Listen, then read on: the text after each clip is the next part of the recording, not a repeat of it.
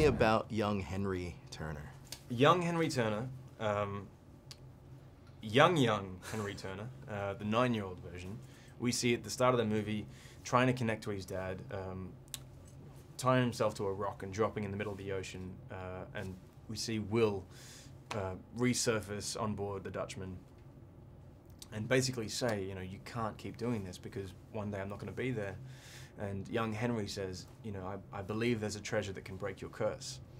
And what follows is Will Turner saying, if there's anything like that, there's only one guy that can help you get it, and that's Jack Sparrow. So we learn early on that Henry's, you know, educated in the myths of the sea and the supernatural, and he's basically trying to find Jack Sparrow to, you know, to tell him, please help me save my father. You know, I'm sure you grew up watching all the Pirates movies when you were younger. What did you learn on set from a lot of these veteran actors that you were surrounded with?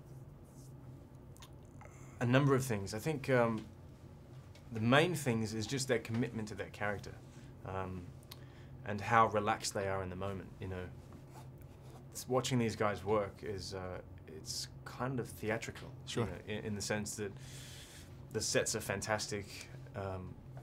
The characters, the costumes, the whole world is right there. You know, there's only a small element to this that was CGI. You know, mainly in the background or to do with, you know, Javier's hair or something like that. So we had a lot to act and react with in the moment. And, you know, provided the space and the opportunity to do that, these guys are just geniuses. You know, there's so many takes that we got to see that are not in the movie, you know, so I kind of feel, you know, lucky that we were audience members in that. One thing I noticed about this film is that it can be interpreted to being the end, or in other cases it can be a new beginning. Which one is it to you? I think it's a new beginning. You know, I think it's tying a lot of loose ends together, and also providing an opportunity to continue the story and, you know, continue the journey. There's a bunch of new characters in this film, so you know, in this one we saw them, you know, playing their own moments and continuing their own stories, but there's definitely room to explore, you know, their backstories and, you know, their relationships in the next one, if there is another one. Speaking of new beginnings and possibly next ones, where would you like to see Henry go next? God, I haven't really thought about it. I would like to see him explore relationships with his family a little bit more. I mean, that theme of family has been carried from the first movies, and I really like that.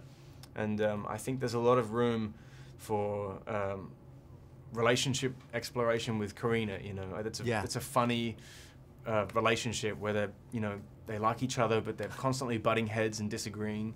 And I think there's opportunity for comedy and you know, the start of a whole new journey for those guys. Right. I mean, their characters are huge contrasts in terms of their philosophies, almost. Right, right. Opposites attract, I guess. Yeah, opposites attract. Do you think we'd see an adventure with you and Orlando's character? Oh, I hope so. That would be fun. You and Will. Father and son fighting off the baddies. Yeah. I'd love that.